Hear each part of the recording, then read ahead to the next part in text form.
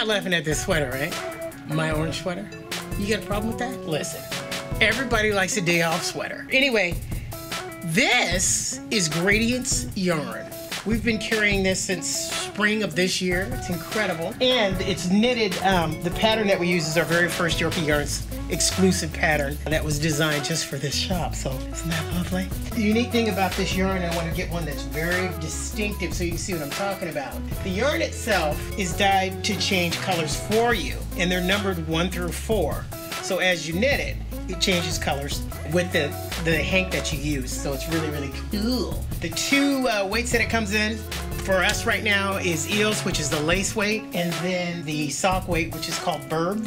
Beautiful, isn't it? Isn't that also called fingering weight? What are you, an expert now? Maybe I just know more than you give me credit for. I doubt it. Come on over here for a minute. Tripping. This is another idea or another pattern that was done with the Gradience yarn. This was the fingering weight, sock weight yarn. The fingering weight is called what? Sock weight or fingering. Yeah, but what do we call it? It's got a special name.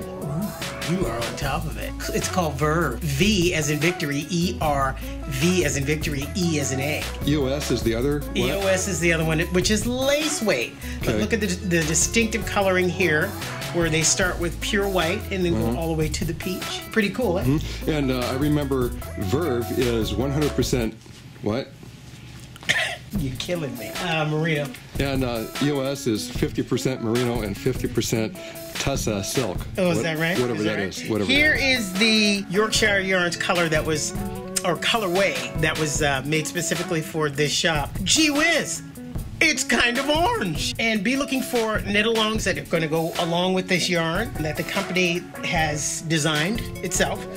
Some of the patterns and stuff like that. So anyway, that's the end of this commercial. We'll talk about more stuff later.